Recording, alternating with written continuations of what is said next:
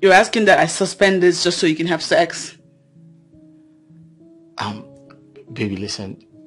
This can actually wait, okay? Let's go upstairs. We'll just do a quickie. Then you come back to work.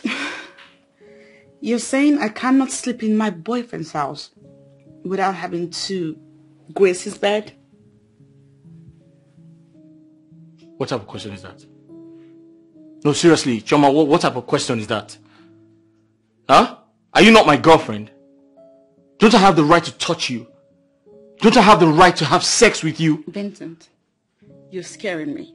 Listen, it's not like this is going to take time. Choma, this is not going to take time. Alright? Wait.